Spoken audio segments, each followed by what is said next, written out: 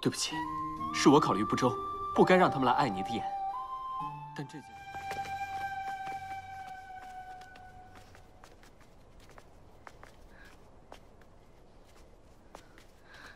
殿下，太子父，王后命我们众姐妹来向您行礼，迎候不周，请您见谅。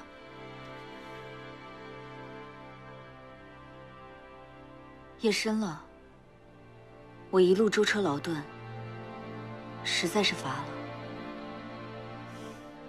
都回去歇着吧。浩然，殿下，这是王后的意思，婢妾也是被人请过来的。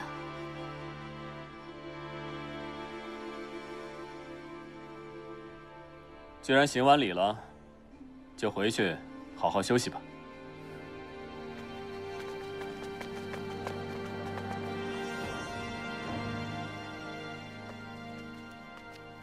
不是说是个赵国乡下的村妇吗？瞧瞧那气派，那姿色，像是村妇吗？我早就听说了，这个可是出身名门，是赵国闻名的美人。便是独居邯郸的时候，就有不少人前去求婚呢。从前就没指望，如今啊，就更没指望了。走吧。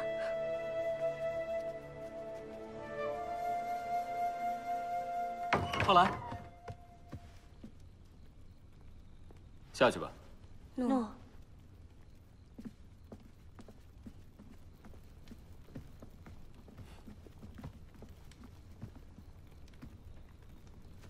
浩然，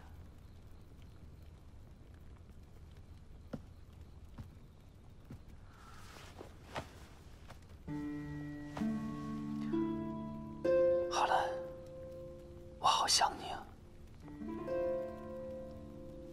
嘘。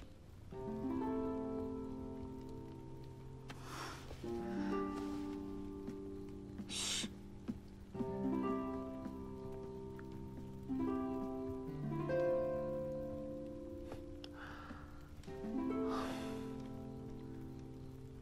看什么呢？我刚才看见，好像外面有人窥探。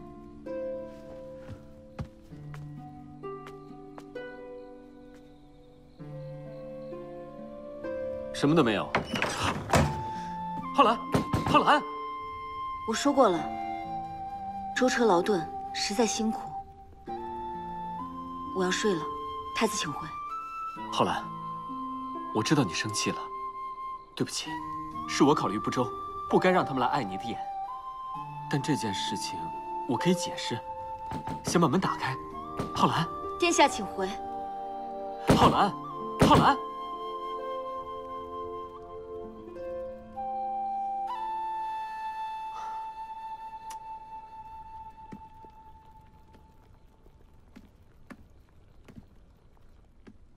那么多年没见了，他还和从前一样吗？您说谁？那么艰苦的环境，8年，他肯定沧桑了，老了。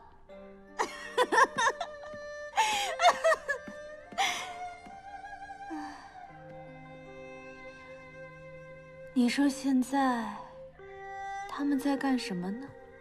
别人什么样子用不着你管。下去。你来干什么？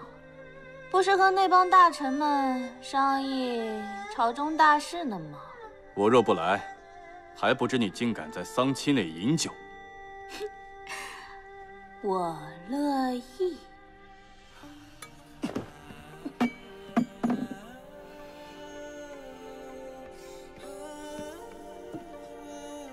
最近我刚刚知道，难怪你整日里挑唆我们兄弟，原来不是为了做大秦的王后，而是为了子楚，是吗？这些年，我派人四处查访，辗转得到了一张赵国公主的画像，我才知道，原来我娶的妻子是赵国的公主。对，我是赵国公主，可我现在什么也不是了。父母的宠爱，一国公主的身份，我什么都没有了。我还告诉你一件事，我爱子楚。为了爱他，我可以什么都不顾。我来到秦国做你的妻子，就是为了爱他。哪怕过去8年，我依然那么爱他。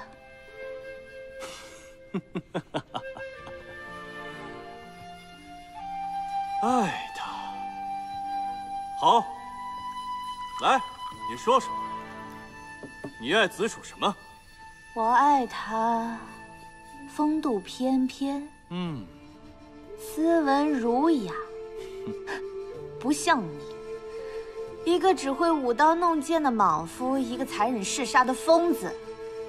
每天不是和部将们在一起没日没夜的练武，就是和大臣们在一起拼了命的夺权。你懂什么叫风度？真是个傻姑娘，难怪你会一无所有。你口口声声地说爱她，却一点都不了解她。我了解她。你了解她？我当然了解她。你当然了解她。你以为她披着一张羊皮就是只羊了吗？别忘了，她是秦国人，她身体里流着跟我一样坚毅残忍的血，充满了掌控欲、占有欲。她是个天生的狩猎者。而你够美丽，够傲慢。你觉得全天下的人都应该爱你，都该跪在你的脚下求你。可你偏偏遇上了一个不那么顺你意的子楚，你就立刻爱上了他。为了他，不惜舍家去国，舍弃所有的一切。可当你发现这一切都没有了的时候，你就把全部的怨恨全记在子楚身上。可你却不知道，子楚的眼里面只会盯着他自己的目标，根本就没有你。胡说！你爱他什么？你真的知道吗？口口声声的在我面前说爱他，别忘了，你是我的女人，一个天天跟我躺在一起的女人，心里面却想着别的男人，痛哭流涕，悔恨的跪倒在你的脚下。你太天真了，有的时候我真的很同情你，却又忍不住的想欺负你。为什么呢？可能是因为你真的太傻了吧，傻的有点可爱。